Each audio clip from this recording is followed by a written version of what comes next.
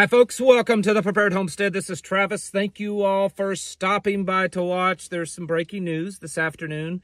Two separate things. And I'm going to, I don't have any tin foil or aluminum foil with me. I wish I did so that I could put my tin foil hat on, because as I tell you the factual part of the news, I'm going to give you some of my own conspiracy theory, my own theory.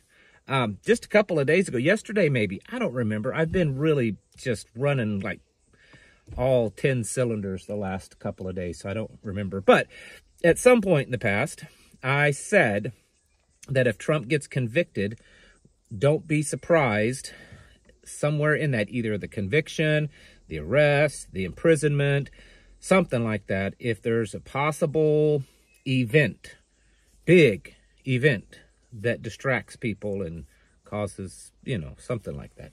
So anyways, the jury came out today and they did convict Trump. Said that he's guilty. Trump is now a convicted felon. No word yet on any kind of imprisonment, consequence, nothing. I don't have that information. Maybe by the time you watch it, I don't know. But usually it takes a few days or a few weeks or whatever. But as of right now, Trump is a convicted felon. Within minutes, like half hour, 45 minutes, I don't know exactly, but it was a short time of that being said in the news, it was announced that Joe Biden has given Ukraine full permission to use weapons, long-range missile systems that we have given them, that were given to them to use only defensively. Remember that. You guys remember when we were given all these missile systems to them over the last couple of years, that it was only to be used defensively. He has given them permission now to use them offensively and to attack inside of Russia with these missile systems. Up until now, Ukraine has just been sending a few drones here and there that they get, whether they come from us or somewhere else, or they order them on Amazon or something like that. But it just seems like a strange coincidence. Because it was a week or so ago that I reported to you that Anthony Blinken was trying to convince the Biden administration to do that, to give Ukraine permission. So Trump's been convicted as a felon, and then moments after, Joe Biden announces that he's allowing Ukraine to use missile systems offensively, striking inside Russian borders. I don't know. I could be just barking up the wrong tree with this one. But I want to think that what's been going on with Russia and NATO and Ukraine, the tensions have been rising over there. And, they've been, in fact, just yesterday or the day before, Russia said that NATO is already offensively involved, directly involved against Russia. I think it was today or yesterday that France announced officially, because this has been rumors for a couple weeks, they announced officially that they are sending troops into Ukraine. And France has been pushing for NATO to preemptively strike Russia. And then now Joe Biden is saying, use the stuff that we send you. Now, this isn't about being pro-Russian, pro-Ukraine, pro-NATO, pro-United States, none of that kind of stuff. Just think about it. If someone, gives this guy a gun, okay? Let's say there's a bad guy, someone that doesn't like you, and someone else gives that guy a gun and says, yeah, go take this gun and go shoot that person. In my mind, I would think that you're going to think of both of them are to blame. The one for doing the act and the other for giving them the tool and telling them to go do it.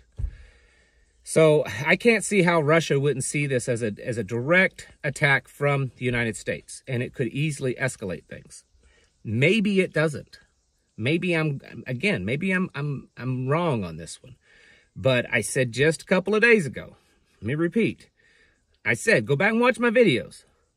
I said that I would bet that something's going to happen right around one of the, either the arrest, the conviction, the imprisonment, something like that, to distract it. It would probably have to be something big. Well, if Ukraine starts striking in Russia, And Russia says, that's it. We're done. Our gloves are off. We're going to go tactical nuke. We're going to attack a NATO target, directly attack an American target, something. Poland has been really wanting to do something. Finland, I believe it was making threats that they are going to take back some of their old territory that's Russian territory. There's been a lot of stuff going on. And it just makes me wonder. I guess time will tell whether my theory is correct or not. But if I were you, I'd at least kind of set up, pay a little bit of attention and get ready. Just the whole Trump felon conviction, possible imprisonment, that's what they want. They want to imprison him. It's very clear to me they want to see him in an orange jumpsuit behind bars. It's possible they may just go with house arrest or a fine or something like that.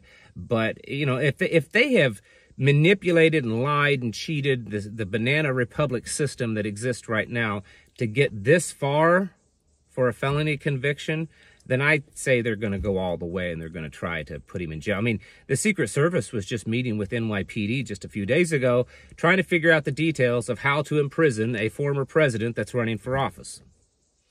So that should tell you something. I think things are about to get a little hairy, maybe. With all the tensions right now between the pro-Palestinian, pro-Hamas, Muslim protests, we've got the gay month coming up here in a day or two, where they're going to be just sick parades. They're already started in London. There's been video coming out of London, and it's been disgusting, right in front of children. Things I'm not even going to say on here. You can don't use your imagination, but you know what I mean. And there's protests from that all the time, and then all of the, of course, illegals pouring into the country. Makes you wonder. And then, of course, China, had been talking about how China had doing their war gaming and maneuvers and training around Taiwan. They're still doing it. They haven't stopped. They haven't slowed down. A lot of times they'll do this for a couple of days and then they take everything home. They're not. They're still doing it. Every day they've been sending ships and planes around Taiwan. And they're telling the United States, you absolutely stop going there, stop talking to them, and stop sending stuff, or you're going to face our wrath. I mean, I've paraphrased it, but that's pretty close to what they said. So are we seeing things start to kind of come together into something that's getting ready to happen? Don't know. I would be getting myself ready if I were you, just in case. Making sure things are topped off. It's garden time. Have you planted your garden? Have you been taking care of it? Some of you can plant again here soon. Medical stuff, beans and bullets, wouldn't be a bad idea to start stocking up on stuff, because we could see some violence in the American streets. There's too many things going on that could, even though they may be separate, could definitely cause violence to start in the streets of America. It's quite possible. And I think it's like a powder keg. It's just on the verge of popping off. And it will only take one spark to do that, I think. And so, be getting ready. Be paying attention to it. Because I hope I'm wrong. I really do. I say that all the time. I hope that I'm wrong. I hope that nothing happens, and come November, December, January, I can sit back and say, folks, I was wrong. I hope I didn't cause anyone too much inconvenience. Maybe you just got yourselves a little bit more prepared, but apparently they just decided to do nothing, and the election and everything just went off without a hitch. No interference. Nothing. Everything's all back to normal now. That could happen, and I wish I could say that, but I don't believe that's going to be the case. It's time to get your houses in order, folks. Wake up, realize, get up off the couch. You're never going to move mountains as long as you're sitting there. Start preparing yourselves mentally, physically, and spiritually. Thanks for watching. Catch you in the next video.